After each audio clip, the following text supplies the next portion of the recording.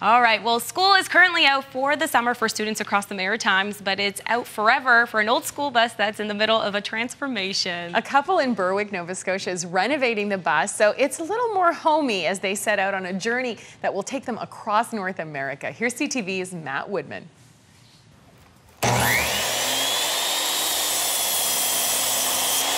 From the outside, it looks like any other school bus, but when you step inside, you can tell this bus is heading anywhere but the schoolyard.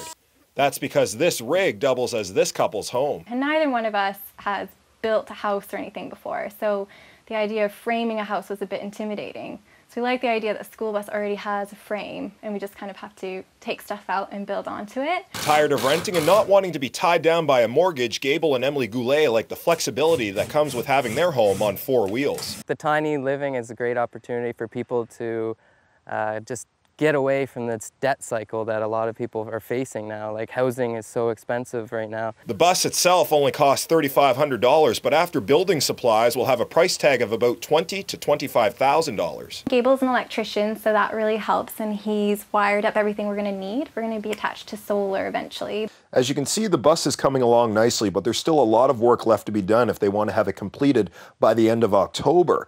A lot of that hard work has already been finished, though. The toughest part was ripping out the chairs and grinding down the rust on the floor. That took about 3 days. Back here, there's going to be a queen-size bed. So it'll be raised up, there'll be storage here, and then a space underneath. Spray foam insulation lines the walls, laminate flooring and wood ceilings cover it up.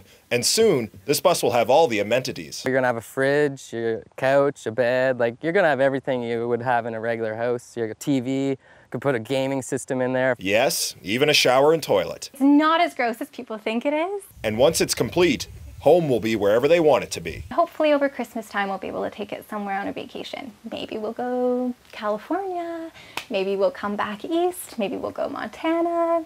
I don't know, we haven't decided. On Monday, they're heading to Calgary for work, a trip that will cost about $1,200 in diesel fuel. It'd be cheaper than both of us buying plane tickets, and it's a lot more fun.